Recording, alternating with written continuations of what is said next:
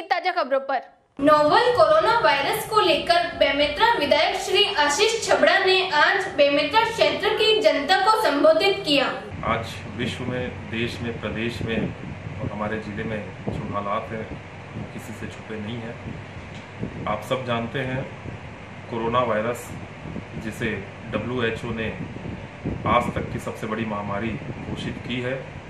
मैं आप सबसे इस वीडियो के माध्यम से निवेदन करना चाहता हूं कि हम सब अपनी सुरक्षा के लिए सावधानी बरतें।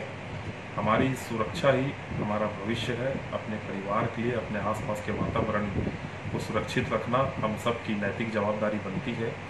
शासन, सरकारें तो अपना काम कर रही है। माननीय मुख्यमंत्री भूपेश बघेल जी और माननीय स्वास्थ्य मंत्री TS सिंहदेव भी इस मामले में काफ़ी गंभीर है। सरकार के द्वारा आवश्यक कदम समय समय पर उठाए भी जा रहे हैं, लेकिन हम सब भी इस प्रदेश के, इस देश के और इस शहर के अच्छे नागरिक होने के नाते अपनी सावधानी बरतें। अनावश्यक कहीं किसी भी चीज़ों में ना जाएं।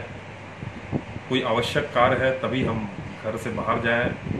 सैनिटाइज़र का उपयोग करें, मास्क लगाएं और भी जो सावधानी हम बरत सकते हैं, मैं आप सबसे निवेदन करना चाहता हूं कि हम सब की नैतिक जवाबदारी बनती है।